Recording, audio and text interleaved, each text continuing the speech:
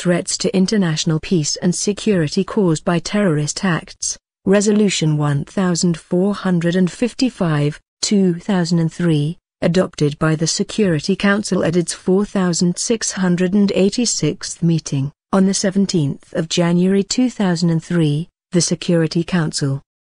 recalling its resolutions 1267, 1999, of the 15th of October 1999, 1333, 2000, of the 19th of December 2000, 1363, 2001, of the 30th of July 2001, 1373, 2001, of the 28th of September 2001, 1390, 2002, of the 16th of January 2002 and 1452, 2002,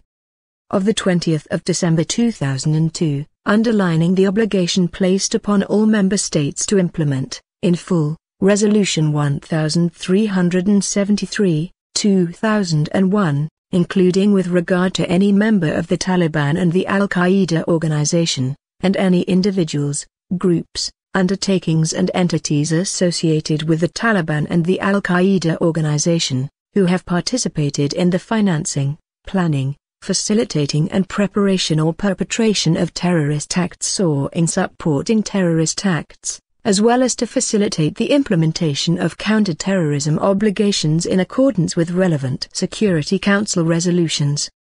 Reaffirming the need to combat by all means, in accordance with the Charter of the United Nations and international law, threats to international peace and security caused by terrorist acts, noting that, in giving effect to the measures in paragraph 4b of Resolution 1267, 1999, paragraph 8c of Resolution 1333, 2000, and paragraphs 1 and 2 of Resolution 1390, 2002, full account is to be taken of the provisions of paragraphs 1 and 2 of Resolution 1452, 2002. Reiterating its condemnation of the Al-Qaeda network and other associated terrorist groups for ongoing and multiple criminal terrorist acts, aimed at causing the deaths of innocent civilians, and other victims, and the destruction of property. Reiterating its unequivocal condemnation of all forms of terrorism and terrorist acts as noted in Resolutions 1368, 2001, of the 12th of September 2001, 1438, 2002, of the 14th of October 2002, 1440, 2002, of the 24th of October 2002, and 1450, 2002, of the 13th of December 2002, reaffirming that acts of international terrorism constitute a threat to international peace and security. Acting under Chapter 7 of the Charter of the United Nations. 1.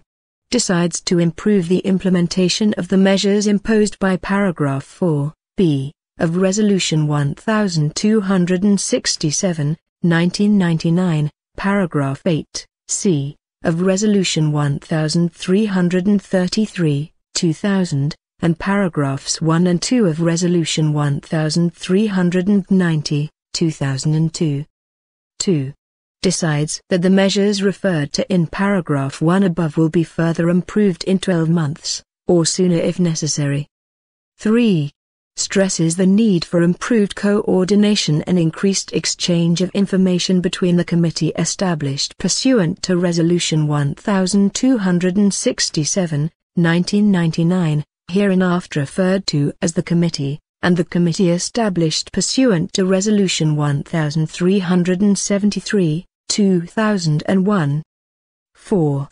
Requests the committee to communicate to member states the list referred to in paragraph 2 of Resolution 1390, 2002, at least every 3 months, and stresses to all member states the importance of submitting to the committee the names and identifying information, to the extent possible, of and about members of the Al-Qaida organization and the Taliban and other individuals, groups, undertakings and entities associated with them, so that the committee can consider adding new names and details to its list, unless to do so would compromise investigations or enforcement actions. 5. Calls upon all states to continue to take urgent steps to enforce and strengthen through legislative enactments or administrative measures, where appropriate, the measures imposed under domestic laws or regulations against their nationals and other individuals or entities operating in their territory, to prevent and punish violations of the measures referred to in paragraph 1 of this resolution,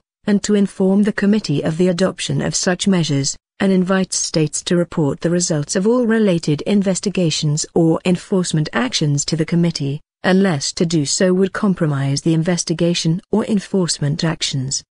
6. Calls upon all states to submit an updated report to the committee no later than 90 days from adoption of this resolution on all steps taken to implement the measures referred to in paragraph 1 above and all related investigations and enforcement actions, including a comprehensive summary of frozen assets of listed individuals and entities within member state territories, unless to do so would compromise investigations or enforcement actions.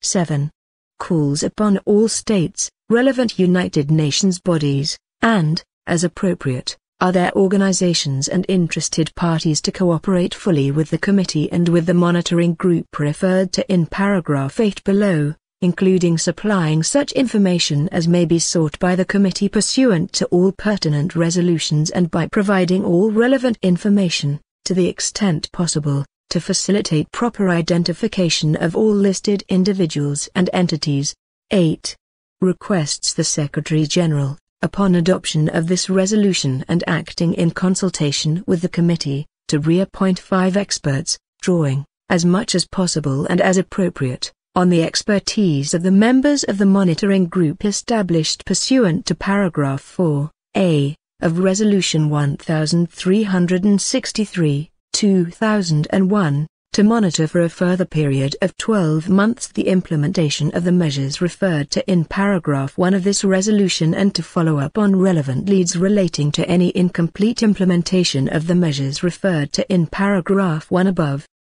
9. Requests the chairman of the committee to report orally at least every 90 days to the council in detail on the overall work of the committee and the monitoring group, and stipulates that these updates shall include a summary of progress in submitting the reports referred to in paragraph 6 of Resolution 1390, 2002, and paragraph 6 above. 10.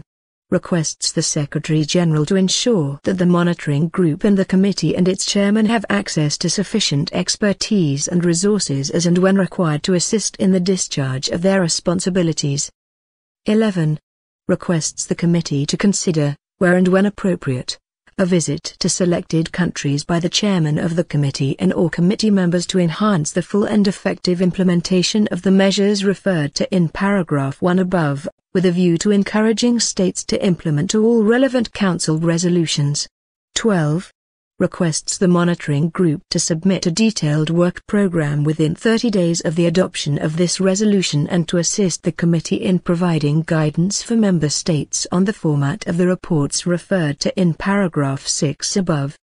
13. Further requests the monitoring group to submit 2 written reports to the committee, the first by the 15th of June 2003 and the second by the 1st of November 2003, on implementation of the measures referred to in paragraph 1 above, and to brief the committee when the committee so requests. 14. Further requests the committee, through its chairman, to provide the council by the 1st of August 2003 and by the 15th of December 2003 with detailed oral assessments of member state implementation of the measures referred to in paragraph 1 above based on member state reports referred to in paragraph 6 above, paragraph 6 of Resolution 1390, 2002. And all pertinent parts of member state reports submitted under Resolution 1373, 2001, and in line with transparent criteria to be determined by the committee and communicated to all member states, in addition to considering supplementary recommendations by the monitoring group, with a view to recommending further measures for Council consideration to improve the measures referred to in paragraph 1 above. 15. Requests the committee, based on its oral assessments, through its chairman, to the Council referred to in paragraph 14 above, to prepare and then to circulate a written assessment to the Council of actions taken by states to implement the measures referred to in paragraph 1 above. 16. Decides to remain actively seized of the matter,